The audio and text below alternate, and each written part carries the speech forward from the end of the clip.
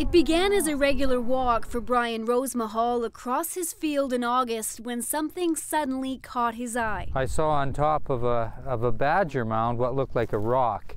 But then he took a closer look. And I recognized it right away as a human skull, and it took me aback. Which is why Rosemahal decided to call the police to his farm. So then the RCMP came. They set up yellow crime scene tape, and officers sat here for 2 days until the medical examiner determined these bones were old, very old. Archaeologists soon arrived. Experts determined that the remains were from the early 1800s, before Europeans settled in the area. This was probably a young girl, probably of some status.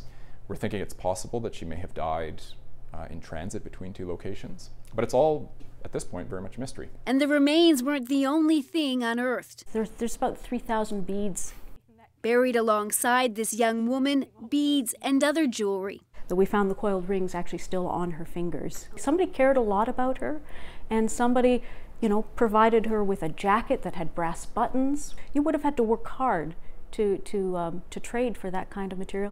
Once the remains were photographed and studied, a coffin was built. A special reburial was held in October. At the ceremony, there were First Nation elders, the RCMP, and Rosemahal.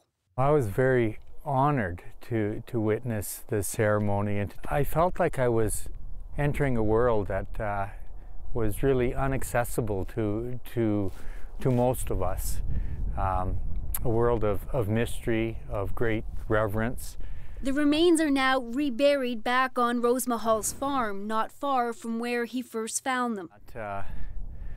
This person who walked this land that is so dear to me and was resting here deserves the respect and the honor that anybody would. He visits the marked grave site frequently to reflect on the mystery of who this was and what might have happened to her all those years ago. Briar Stewart, CBC News, near Viking, Alberta.